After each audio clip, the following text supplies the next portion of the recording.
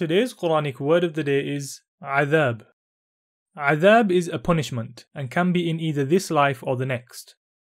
The worst adhab is the punishment of hellfire. It's an eternal suffering for those who have refused to believe in Allah and worship Him.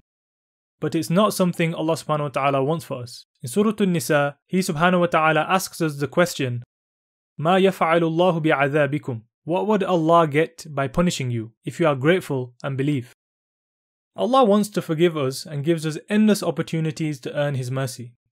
But there are also consequences for those who do evil and reject Allah.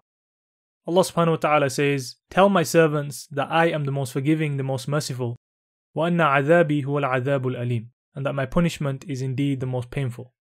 We pray Allah subhanahu wa ta'ala protects us from His punishment and shows us mercy for our mistakes. Assalamu alaikum wa rahmatullahi wa barakatuh.